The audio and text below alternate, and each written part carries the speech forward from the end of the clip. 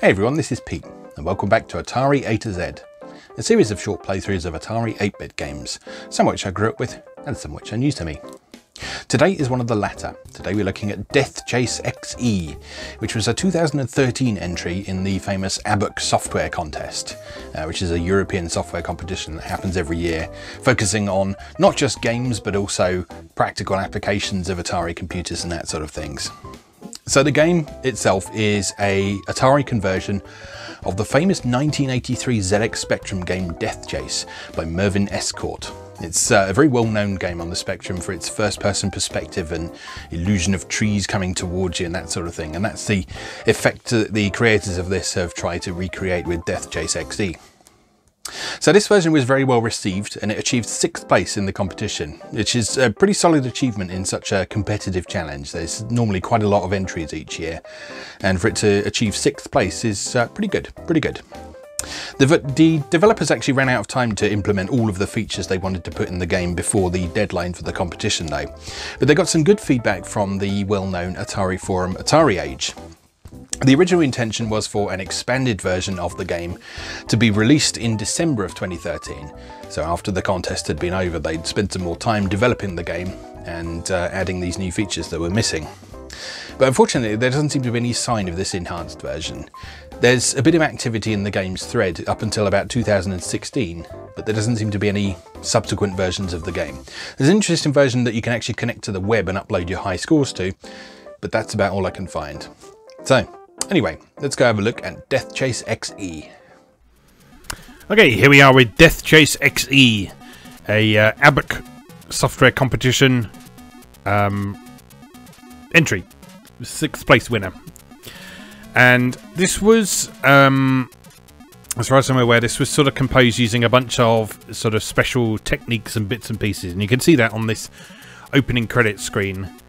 If we give it a moment to cycle around. So HSC system XBIOS is the big thing that it uses. I don't know a lot about this, but it's something to do with sort of allowing much more in the way of input-output devices of doing clever things. And I think the use of XBIOS is one of the ways that this program can actually interact with the web. So there is a means of actually uploading your scores from this onto a website. But here we are. There's the story, which is probably going to scroll by too quickly for us to see. Let's give it one more cycle round and see if we can actually read it in time. These screens are using the Atari's high-resolution mode, mighty 320 by 202 colours. After the Great War, the European continent is ruled by mighty warlords in constant conflict over territory. You are one of the elite... Blah, blah, blah. You ride a bike and you shoot things. If you've played Deathchase on the Spectrum, that's what you can expect here. Press fire. Alright. So, like I say, this was based on the 1983 game by Mervyn Escort. And yeah, we just begin with a day patrol. You push up to start going. And your job is to avoid trees and shoot bikes. And that's pretty much it. You can also try and shoot those vehicles that are appearing in the background, like the helicopters, and there's some tanks appear later on as well. But your main goal is to destroy the bikes and not hit the trees.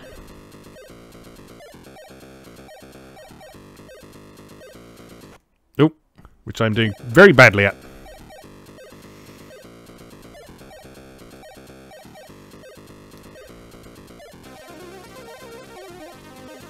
Come on. Alright. So you do a day patrol and then you do a night patrol.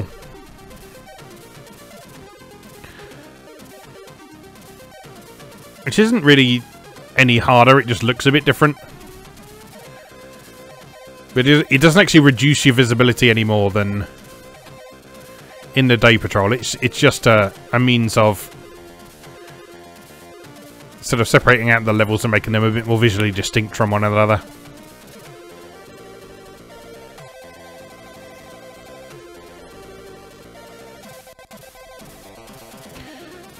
Warlord says, it's simple, avoid the trees.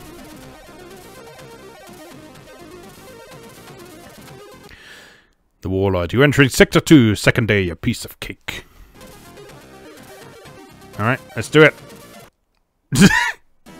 Right into the tree. Okay, that was pretty poor. I'll hold my hands up and say that. Let's put my name in. Pete. Alright, try again.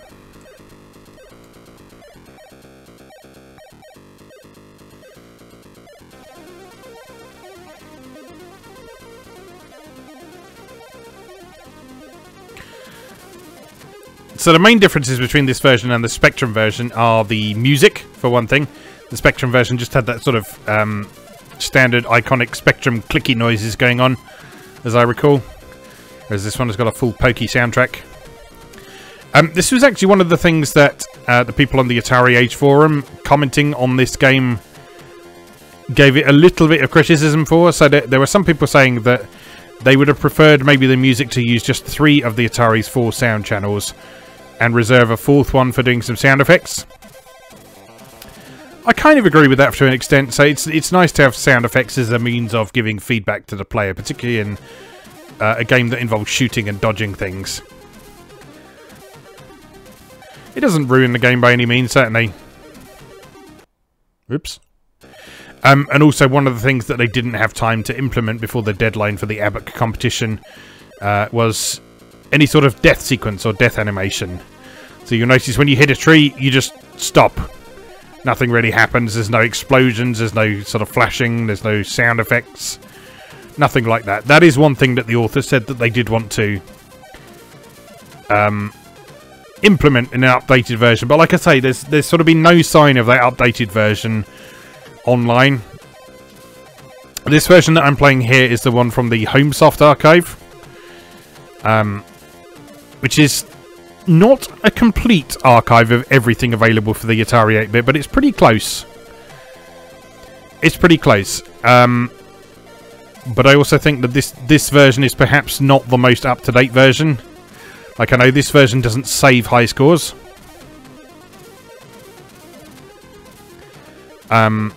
Whereas there was a version you could download from a link on the Atari Age forum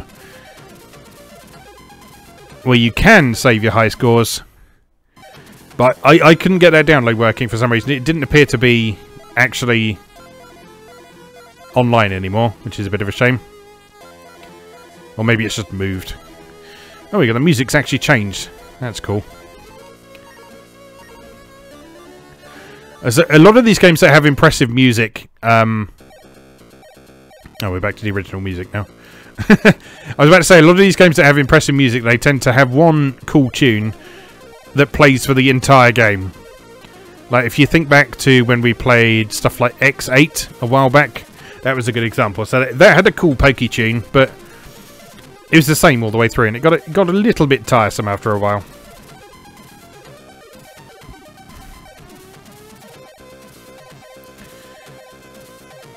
But it seems this has a bit of variety to it that might be based on your performance from the look of things.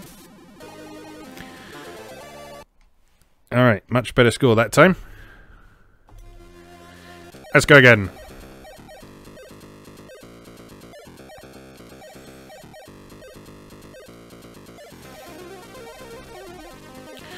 So, I don't know a lot about the history of the original Deathchase game.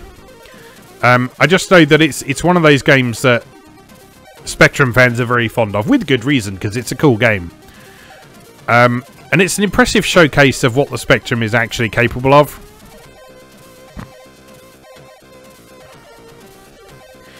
Because it's easy to make the assumption that the Spectrum was sort of one of the least capable 8-bit home computers at the time, and in some ways it was. It was especially limited in the sound department and, to a certain extent, the graphics.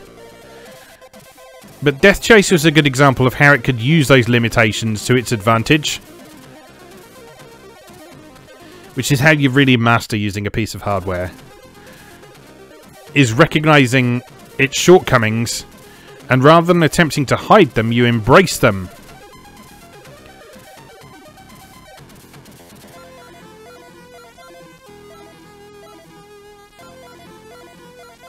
Oh, this wasn't a different piece of music. It's just a later part of the same piece of music. I see how this works.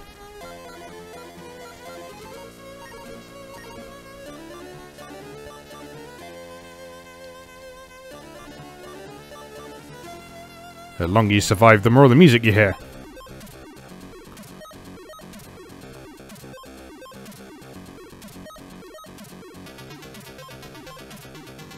A cool piece of music, eh? You're entering Sector 3. Concentrate and eliminate.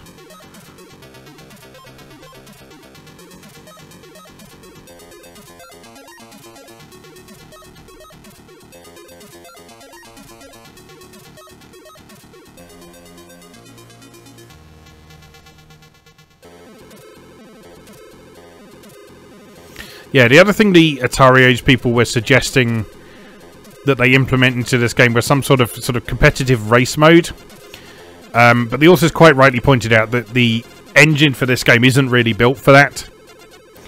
Because it's not really simulating moving and turning through a 3D space and following a course. What it is doing is basically simulating moving from side to side.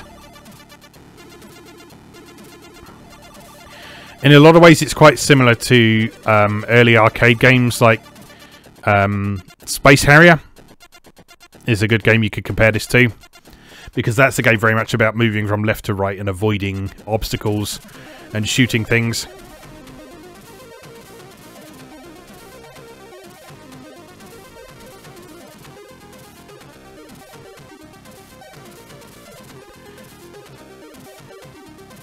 Yeah, this is a fun game that's good for a quick blast. And it's a good showcase of the Atari's abilities.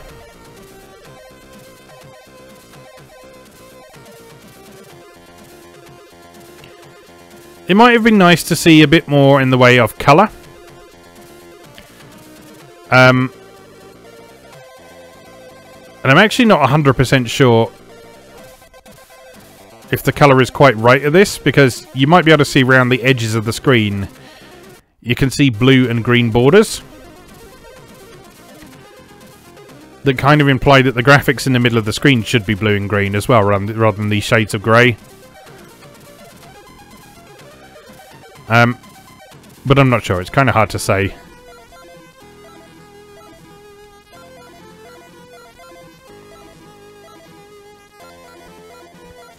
There's certainly no other graphical glitches or anything like that, so it doesn't look like it's working incorrectly, so I don't know though.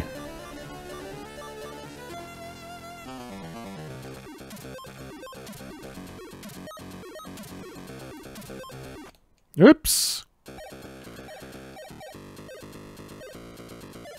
It's been a very good run so far. Oh god.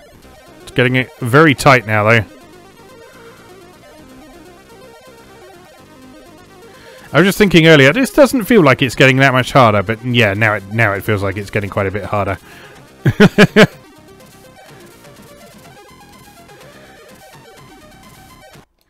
It's keeping the speed up though. To its credit, like, look at the number of trees on screen and look at how well it's keeping the speed up. Like, we're not getting any sort of slowdown or anything like that, and the more trees we've got, the more convincing that 3D effect is.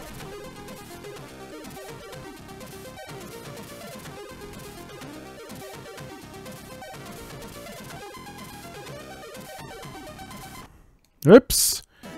I think it's all over. Alright, let's have one more try and then we'll wrap it up for today. 46,171. Not bad at all. Last try for today then.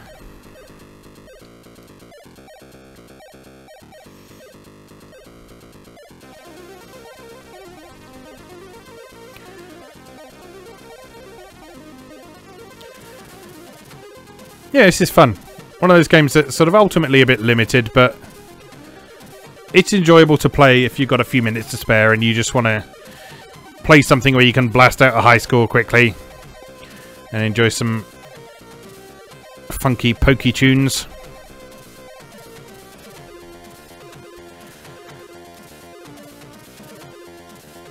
Or just admire what the Atari is capable of in the hands of modern programmers.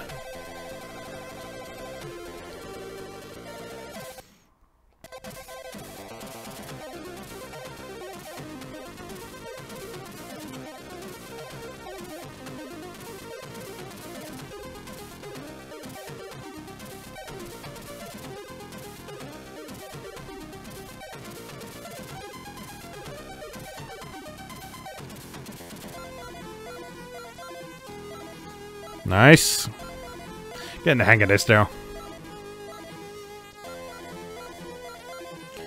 I tell you what, it's nice to be able to play this game with a controller. There's one thing that I always found a little bit difficult to get on with on the Spectrum was the fact that most games used a keyboard control scheme by default. A lot of them did support joysticks, but for Spectrum, for some reason, very few people actually had a joystick. Oops. That's easy to look away, won't it?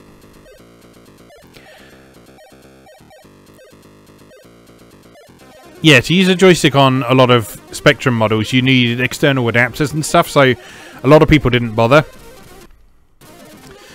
But this was also a time where control schemes hadn't really been sort of standardized. And so you get games with absolutely bizarre control schemes. Like, recently I was writing an article about games with isometric perspectives. And so I had a quick look at Ultimate Play the Game's Night Law, which is sort of the defining influence on isometric games. And the control scheme in that is so weird. So basically what it is, the bottom row of the keyboard, every other key makes you turn left, and every other key makes you turn to the right. The second row keys on the keyboard, all of them make you walk forwards. And the top row of keys on the keyboard, every single one of those makes you jump forwards.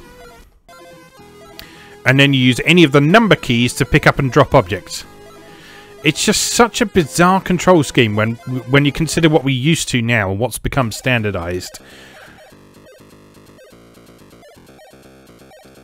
But then you also need to consider that what is the standard keyboard-based control scheme these days, WSAD and so on, only came in with Quake, which was, what, late 90s? Must have been, I forget exactly what year Quake came out in. It was something like 97, 98 or something like that. Because it was while I was still at secondary school. But yeah, that standardized control scheme we have now hasn't been around that long in the grand scheme of things. And so yeah, when you go back to a lot of old games that use keyboard control, you have to really get used to the way they do things. Thankfully, this doesn't tend to be the case on Atari games. Most of them support joystick by default, which is fine by me. Anyway, I think that's enough of Deathchase XE for now. As always, thank you very much for watching, and I'll see you again next time.